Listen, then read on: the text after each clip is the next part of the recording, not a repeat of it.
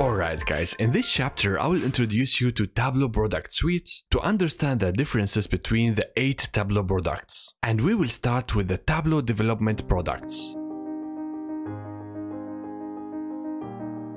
Alright, if you think Tableau is only one software, then you are wrong. If you visit the homepage of Tableau, tableau.com, you will find many different Tableau products like Tableau Desktop, Public, Server, Cloud, Prep, Reader. I can say at the start, it might be confusing having all those Tableau products, but don't worry about it. I'm gonna explain them one by one so you can choose the right combinations of Tableau products for you or for your organizations. It's really important to understand the differences between them, the functionalities and the limitations of each Tableau product.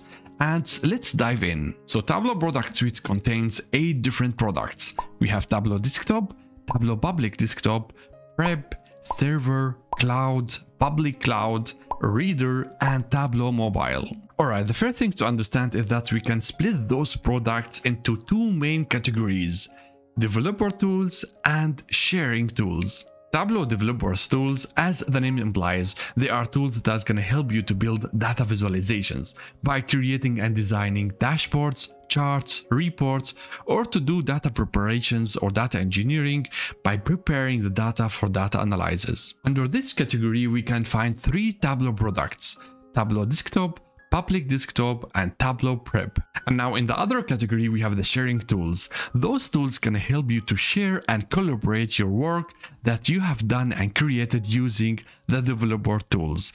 Under this category, we can find 5 Tableau products: Tableau Server, Tableau Cloud, Public Cloud, Reader, and Tableau Mobile. Alright, so now first let's focus on the Tableau products under the category developer tools. And now we can go and as well split the developers tools into 2 groups based on their purposes. We have data visualizations and data engineering.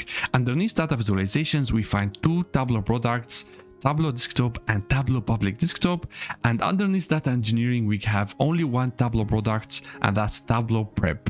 Alright, so now after we understood the main categories and the main purposes of Tableau products, we will go now and talk about the development process in Tableau.